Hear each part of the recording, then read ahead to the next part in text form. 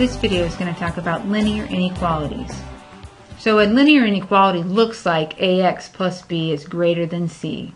Again, it looks like a lot of variables, but we really just have this one variable of x, and a, b, and c are going to be real numbers.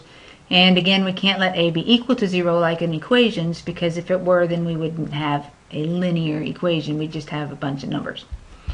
So we're looking at graphing, and we want to graph x is less than or equal to 1. Well, when we graph, we can use, some of you might have learned using closed and open circles, but we're also going to talk about interval notation, which deals with parentheses and brackets. And we might as well just talk about that now. If you have parentheses, it means that your endpoint is not included. And if you have brackets, it means your endpoint is included. So I'm looking at this, and it can be equal to 1. So when I come here to 1, it's going to be a bracket. And it's going to be less than 1, so it's going to be, I'm going to open my bracket to the left because that's where my numbers are less than 1. And I would put my bracket in here, and then I'm just going to put my arrow here. Then that means that it goes on and on and on and on and on. Now, if I want to write the interval notation, again, we have to think about the endpoints. And it also, we've talked about the endpoints, but come down here and it says the smallest interval and then the largest interval. That's how we write them. Well, down here, this is negative infinity at the end of that arrow because it just goes forever.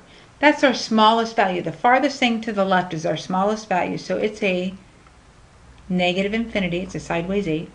And if you notice here, positive and negative infinity always have a parenthesis with them. Okay, so I'm not going to include the lowest point, which is negative infinity, and I'm going to go all the way up to 1, and in this case I am going to include it, so it has a bracket. X is greater than negative 6. Okay, this means not included, and this means include. So x is greater than negative 6. It's going to go to the right of 6 because it's bigger than negative 6, but it's not going to include it, so this time I have a parenthesis here at negative 6, and it's going to go this way forever up to positive infinity. So the interval notation, we start at negative 6 and we don't include it, so it has a parenthesis, comma, the largest value, which is going all the way up to infinity, and you never include infinity, so it'll be a parenthesis. You can't include infinity because you can't ever get there to say this is exactly where I'm stopping, because there's always one more. All right, what happens though if we have a compound? This is what we call compound inequality. What are we going to do here? Well, we're going to really think about as negative 7 is less than x, or if you want to, you could write the x first, and since it's open to the x, I rewrite it open to the x and negative 7. And then I also have x is less than 4.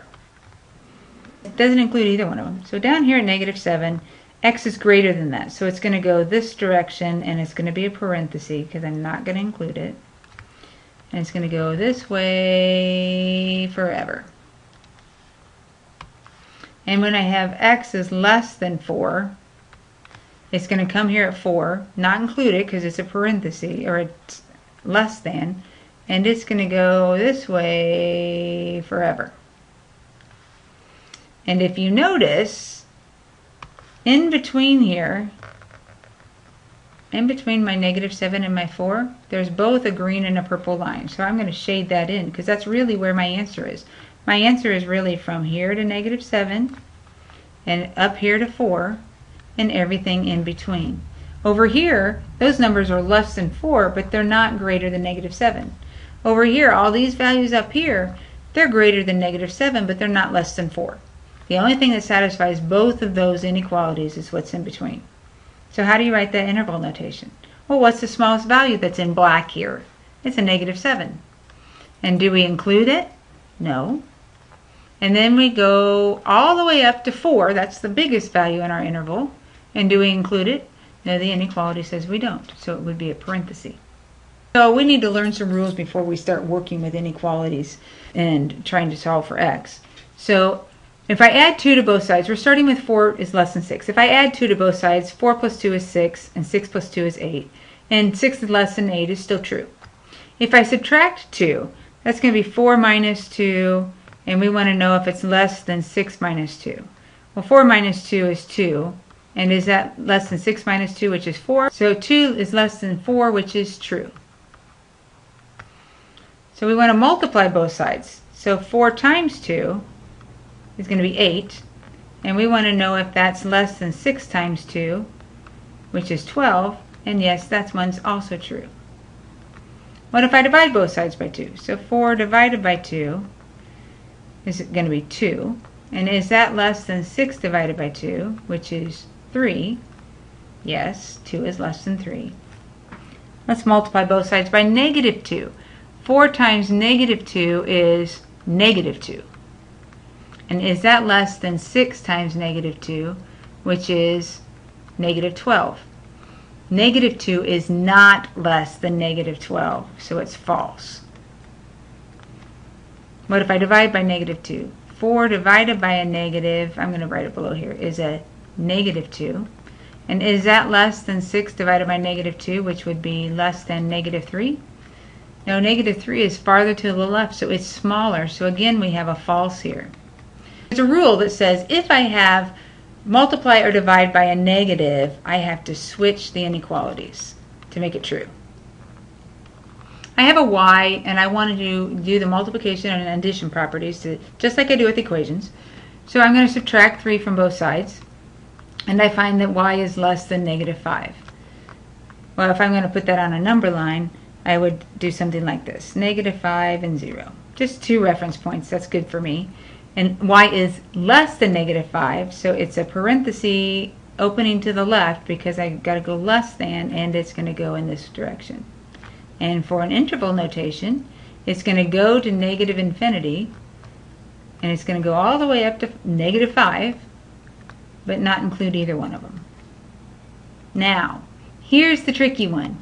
I have to divide by negative 1, but I'm dividing by a negative, and that was one of those rules where we had to switch the inequality. So negative x divided by negative 1 is x, and 4 divided by negative 1 is negative 4. Okay, so let's make sure that we did this right. Let's get it graphed and then we'll see. So we say negative 4 and 0, and x is less than or equal to that, so it's a bracket opening to the left because it's got to be less than. So let's pick a number that's in there. Let's say negative 5. So the opposite of negative 5 has got to be greater than or equal to 4. The opposite of negative 5 is 5, and that is greater than or equal to 4. If I tried something over here like 0, well, the opposite of 0 has got to be greater than or equal to 4. Well, the opposite of 0 is just 0, and that is not greater than or equal to 4. So we know we did the right thing here. And the interval notation would be negative infinity, because it went all the way down there, to up to the biggest point of negative 4, and it includes negative 4 because of my inequality said and equal to, but never includes an infinity. Finally, I've got a fraction here. I need to fix it up. I need to multiply everything by 3. And when I multiply by 3 here, it gives me 3 times negative 1/3 is going to be negative 1 times x, plus 3 times 5, and that's going to give me plus 15, greater than, and then 3 times the 4/3, which the 3's will cancel each other out, and we're just left with 4. And if I subtract 14 from both sides, I'm going to have to fix my negative x is going to be greater than, still carry my inequality,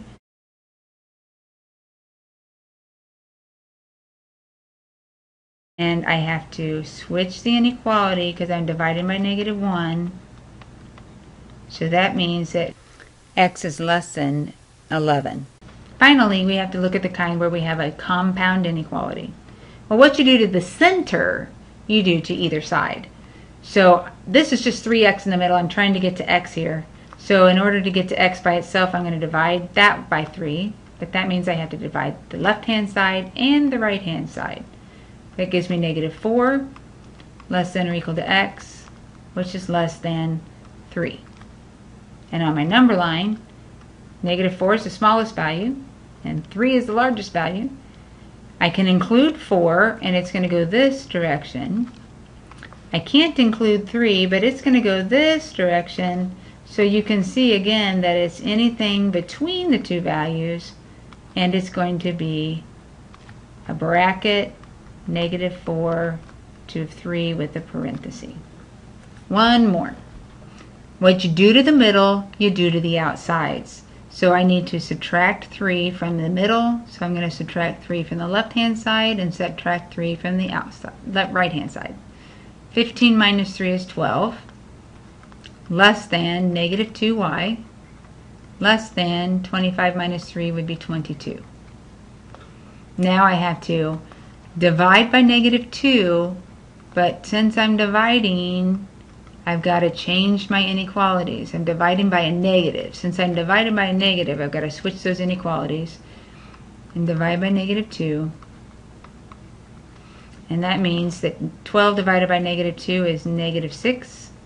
And this just gives me y in the middle because the -2's cancel. And 22 divided by -2 is going to be -11. And normally we write our inequalities that are facing to the right. So I really need to write -11 because it's the smaller value, which is less than y because it points to the -11, and then it points to the y and the -6.